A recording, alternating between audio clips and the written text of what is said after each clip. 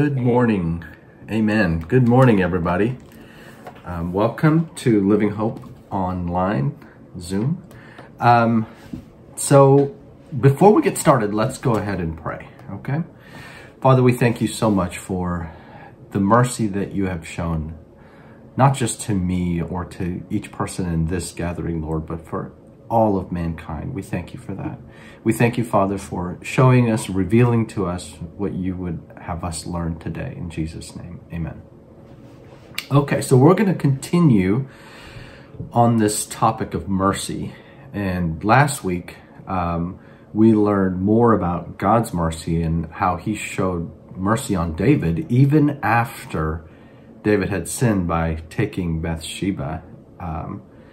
It's really a beautiful story of how God is willing to forgive and show mercy. But, think about this. The Bible says that David was a man after God's own heart. So why wouldn't he show David mercy? Listen to what Samuel says to Saul in 1 Samuel 13. But now your kingdom shall not continue. The Lord has sought out a man after his own heart, and the Lord has commanded him to be prince over his people, because you have not kept what the Lord commanded you. Then in Acts 13, Paul has this to say about David. He says, verse 22, and when he removed him, he raised up David to be their king, of whom he testified and said, I have found in David, the son of Jesse, a man after my heart, who will do all my will. You and I might be thinking that there is no way God will show mercy on us like he did David. After all, is there anybody walking around behind us saying, man, this guy is, or this gal, or this guy is a person after God's own heart? So think about it. If a man after God's own heart can fall so quickly and so far, we most certainly are capable of similar failures. We're not going to go through the whole story of David and Bathsheba account today. But if you want a refresher, Chuck did an amazing job last week, and I would encourage you to watch that online. But what I want to do today is revisit 2 Samuel 11:1, because I think this verse sets the stage for everything that follows. In the spring, at the time when kings go off to war, David sent Joab out with the king's men and the whole Israelite army. They destroyed the Ammonites and besieged Rabbah, but David remained in Jerusalem. So in the previous chapter, we see that David fought against the Arameans and routed them because they were helping the Ammonites. Now the spring came, and it was time when the kings went off to war. Going to battle in the spring is not a commandment that I could find, but it seems as though it is expected that the king would be leading his army. The Bible rarely mentions the season of spring, but it is used significantly in regard to when kings go to battle in the Old Testament. We see the prophet of God warning the king of Israel that he will be attacked by the king of Syria when spring comes. Sure enough, King Ben-Hadad of Syria will attack when spring comes. You can find that story in 1 Kings 20. Nebuchadnezzar embarks on a campaign against King Hezekiah of Judah in the spring of the year. And there was a reason that nations fought wars in the springtime, and it wasn't because they lived an agrarian lifestyle. One of the main reasons fought in springtime was the weather. The ground started to dry out, and the rainy months of winter would allow troop movement. In the winter months, chariots and anything with wheels would have been stuck in the mud, and the troops would have gotten wet and cold. The summer months would have been way too hot. So they have a small window to fight their wars. And in David's time, one of the king's duties is to go out to war. We see in 1 and 2 Samuel, David's main job was to fight, win victories, protect Israel, and expand its territory. But this particular spring, David sent Joab out with his men and the whole Israelite army to finish off the remaining Ammonites. And Joab and the whole army of David went out, and they were successful in destroying them. And they besieged Rabbah, which was their capital city. So David neglected his responsibility as the leader of Israel when he remained in Jerusalem. By not leading his men into battle, he was not fulfilling his role as the leader or king. He stayed in Jerusalem, and as king, he was in the wrong place at the wrong time.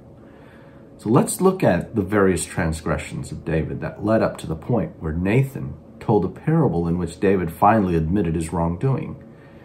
There might be more sins, but we're going to look at the obvious commandments he broke. You shall not covet your neighbor's wife. David broke this law as he so coveted his neighbor's wife that he would steal, kill, and commit adultery. You shall not give false witness. David tries to make this baby in the womb of Bathsheba look like it's Uriah's baby, but Uriah wouldn't go home to his wife. You shall not steal. David stole the wife of his neighbor and trusted friend Uriah, as Nathan clearly pointed out in the story of the lamb.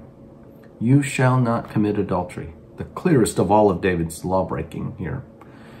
You shall not murder. David sent the murder request to Joab, so it was not his sword, but the arrows of others David used. But it was his desire that Uriah be killed. So this is quite the laundry list of David's violations, and he broke the part of the 10 Commandments. He broke number 6 through 10. And you might be saying to yourself, hey, at least I haven't done all of those things. But what did Jesus say when he gave the Sermon on the Mount? In Matthew chapter 5, he said, if you look at a woman lustfully, you have already committed adultery. Now, I'm not going to go through the whole thing there, the whole of the Sermon on the Mount, but this text doesn't tell us why David decided to stay home. But the author puts this piece of information in there because it is not inconsequential when we consider the rest of the story and what happened. It's in the spring, at the time when kings go off to war, David sent Joab out with the king's men and the whole Israelite army.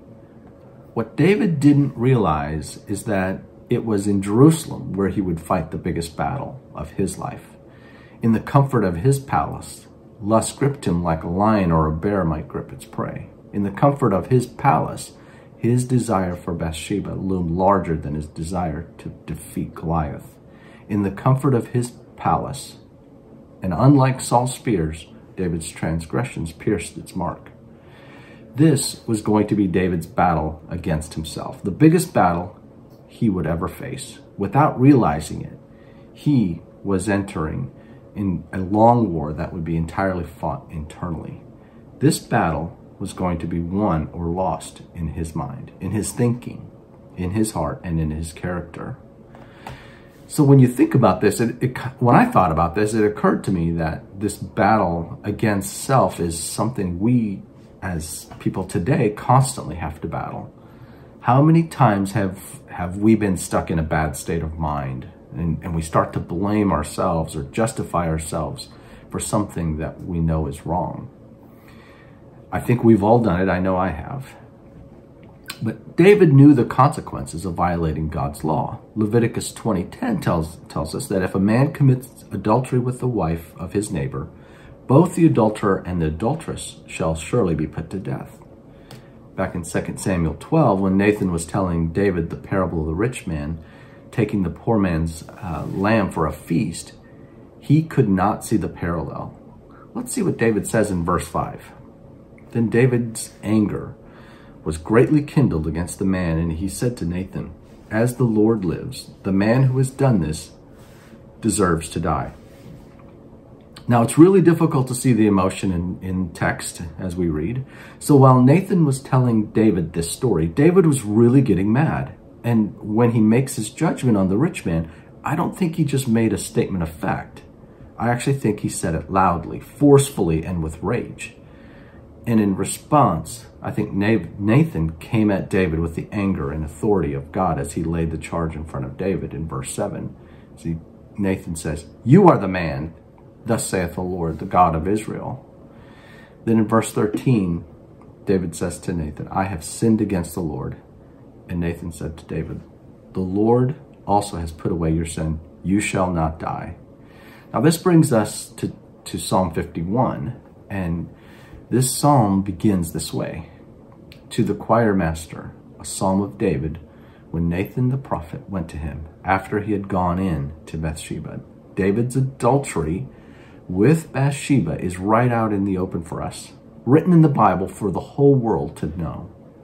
So this poem or song is David's reflection about his sin and repentance and that were recorded for us in 2 Samuel 11 and 12. What is repentance? Repentance means turning away from sin, turning away from disobedience, turning away from rebellion against God, and turning to God, turning to do what is right. So verse 1 of Psalm 51, have mercy on me, O God, according to your steadfast love, according to your abundant mercy, blot out my transgressions. Do you notice the basis for forgiveness? David did not ask the Lord to forgive him because he deserves it, or because he had earned God's forgiveness because of his good works. No, he appealed to God for forgiveness on the basis of who God is, God's nature, God's character, because God is a God of love and mercy. The first 6 verses of Psalm 51, David is confessing his sin and asking God to blot out his transgressions. It was David admitting he was racked with guilt because of his sin, and he knew he was born with sin or had sin nature. The next 6 verses are David asking God to purify him, to wipe away the guilty deeds, to return to the joy of God's salvation. In the remaining verses, David asks God to deliver him from certain death because of his sin. And he will praise him. He will teach others God's ways. He will sing of God's righteousness. What caught my attention was while reading this chapter was verse 7. Purify me with hyssop, and I will be clean. Wash me, and I will be whiter than snow. Why did David say, purify me with hyssop? What is it about hyssop that it would cleanse him? Hyssop is mentioned in the Bible less than a dozen times, and mostly in the Old Testament. Hyssop is an herb, and today, nobody really knows which herb it was. The Hebrew word used was izab, which meant holy herb. And when the Old Testament was translated into Greek, it was translated into hyssop. Now, most scholars think it was in the mint family, and today we know about 3,500 members that fall within that family. The bottom line is that no one can tell you which herb is the hyssop we read about in the Bible. But let's take a look at where hyssop was mentioned throughout the Old Testament. The first mention of hyssop in the Bible is Exodus chapter 12. This is where Moses gives instructions to the elders about the first Passover. Verse 22, take a bunch of hyssop and dip it in the blood that is in the basin, and touch the lintel and the 2 doorposts with the blood that is in the basin. None of you shall go out of the door of his house until morning. Here, hyssop was used like a paintbrush to brush the lamb sacrificed on the first Passover to the door, protecting them from the angel of death. Then in Leviticus 14, it was used in the ritual cleansing of a person who had been healed of leprosy. Verse 4, the priest shall command them to take for him, who is to be cleansed, 2 live clean birds, a cedar wood, a scarlet yarn, and hyssop. And the priest shall command them to kill one of the birds in the earthen vessel over fresh water. He shall take the live bird in the cedar wood and scarlet yarn and hyssop, and dip them, and the live bird in the blood of the bird that was killed over the fresh water. Later on in Leviticus 14, God provides instructions on cleansing the mold or mildew from one's house. The original Hebrew uses the same word for leprosy as if the house had leprosy. Verse 49, and the cleansing of the house, he shall take 2 small birds with cedar wood and scarlet yarn and hyssop, and shall kill one of the birds in the earthen vessel over fresh water, and shall take the cedar wood and the hyssop and the scarlet yarn, along with the live bird, and dip them in the blood of the bird that was killed, and in the fresh water, and sprinkle the house 7 times. Thus he shall cleanse the house with the blood of the bird and the fresh water, and with the live bird, and with the cedar wood and hyssop and scarlet yarn. In Numbers, God is giving Moses and Aaron the laws of purifications. Numbers 19:6 is about the purification of the Israelites. And the priest shall take cedarwood and hyssop and scarlet yarn and throw them into the fire, burning the heifer. Verse 18 is about the purification of the dwelling and its contents as a person who touches someone who dies. Then a clean person shall take hyssop and dip it in the water and sprinkle it on the tent and all the furnishings and on the person who were there and on whoever touched the bone or of the slain or the dead or the grave. So when God asked Solomon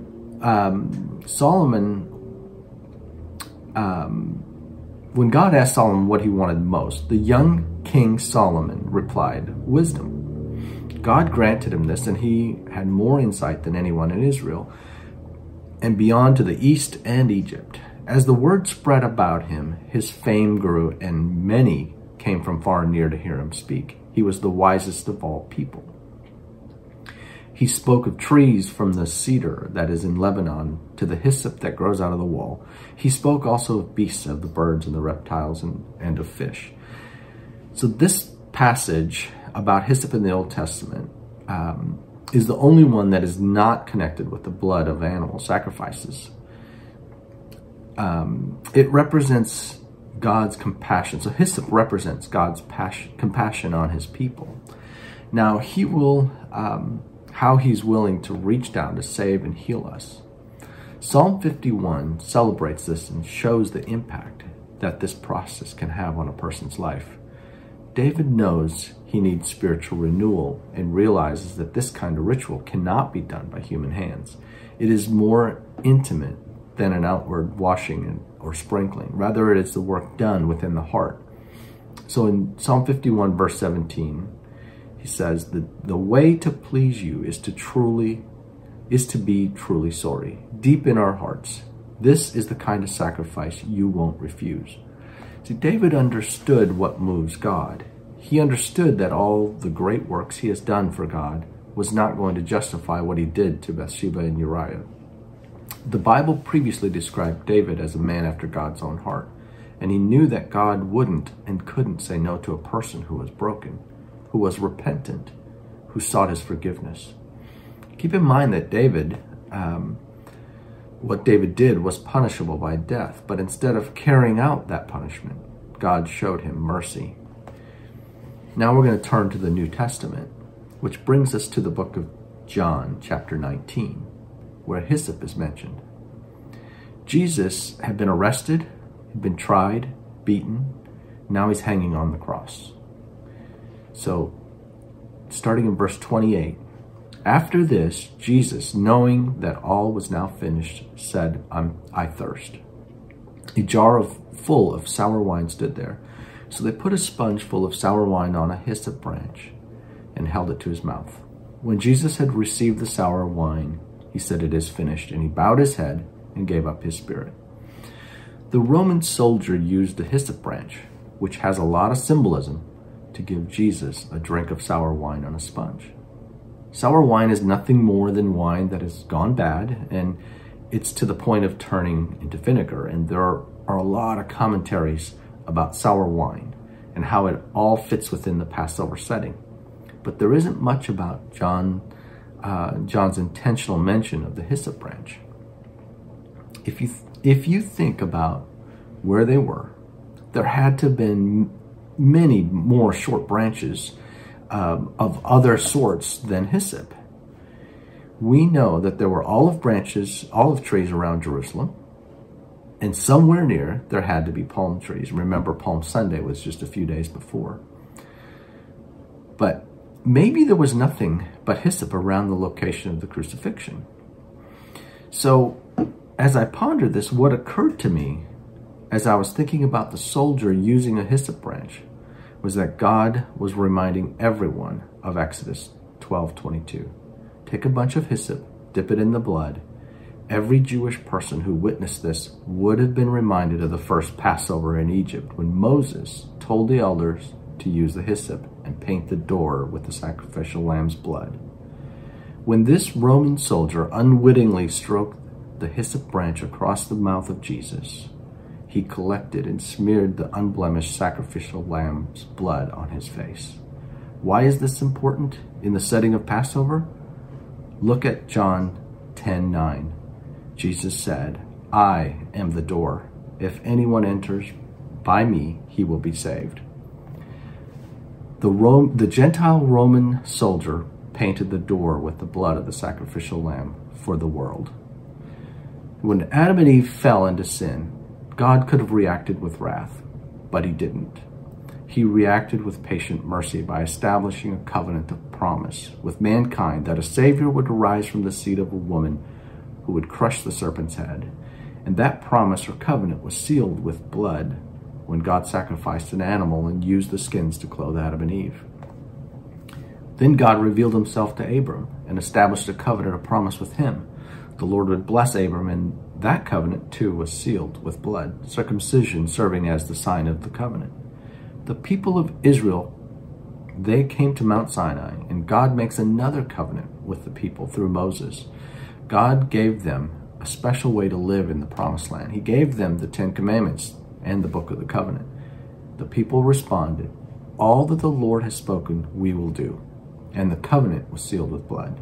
The problem was the Israelites didn't do all that the Lord had spoken. They sinned time and time again, and they broke the covenant relationship with God. David was handpicked by God because he had a heart after God, but he fell into sin. We aren't any better than the Israelites or David. We've all sinned over and over again and deserve to be cut off from the covenant. But God, in his unending mercy, provides us a new covenant, one that is sealed with the blood of Jesus. So every year at Passover, the high priest would take the chosen lamb and sacrifice it to God to atone for the sins of Israel. But that lamb had no choice. So what is the mercy of the cross? It was Jesus, the Lamb of God, willingly served the death sentence that was meant for you and me. He wasn't forced to be the sacrificial lamb. He willingly laid down his life. John 10:18 says, "No one takes my life from me. I give it up willingly. I have the power to give it up and the power to receive it back again, just as my Father commanded me to do."